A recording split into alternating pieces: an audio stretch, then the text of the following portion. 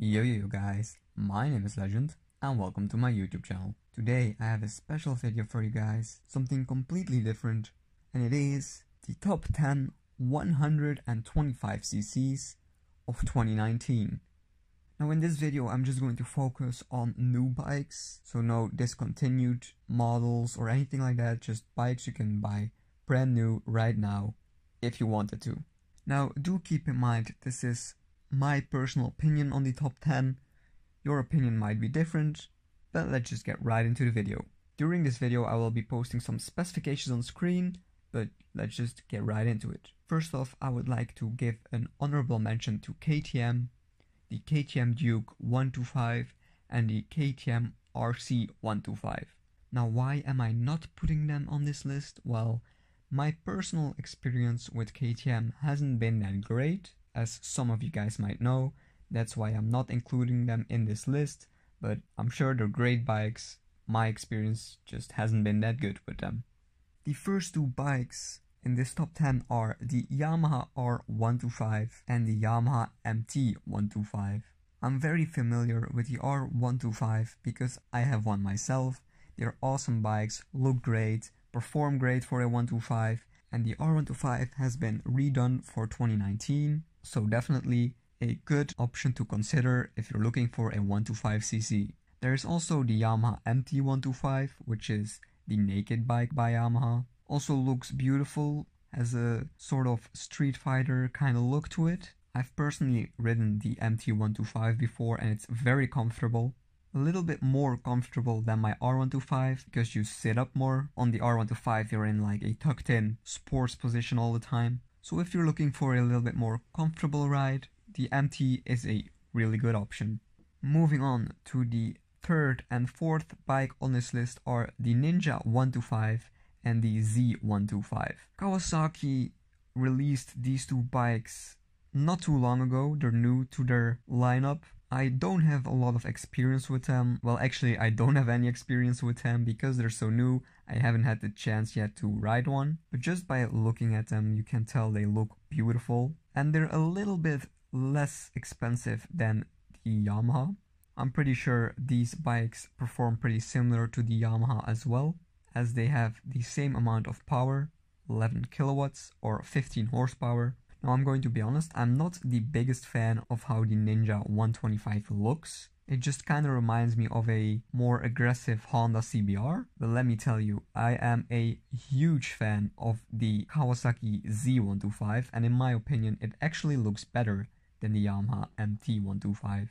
Moving on to the fifth and sixth bike on this list are the Suzuki GSX R125 and the Suzuki GSX S125. Now again, these haven't been released for that long, they're still pretty new as well, so I don't have a lot of experience with them. Also, they're a slight bit cheaper than the Kawasaki and the Yamaha as well. Looks wise, I'm also not the biggest fan of them, but I'm sure they ride great. I know some people that have the GSX R and they say it's a really slim bike. It's not that wide, if that makes any sense. I mean, if that's something you're into, then this might be the bike for you. Performance wise, again, these bikes will perform pretty similar to the Kawasaki's and the Yamahas.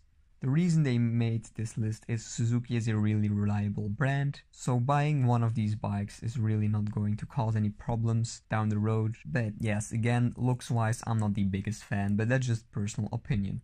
Next up on the list are the Aprilia Tuono 125 and the Aprilia RS125. One of my friends has a Tuono 125, which I've ridden before, which is awesome. It had a quick shifter, which is so much fun, and the bike is really comfortable as well. So I have personal experience with this bike, and from my experience it is really fun to ride. I mean, the quick shifter is so much fun, it looks great, slightly cheaper than the Yamahas. Once again, the Yamahas are pretty expensive bikes, and yeah, they look great. One of the better looking 125s in my opinion.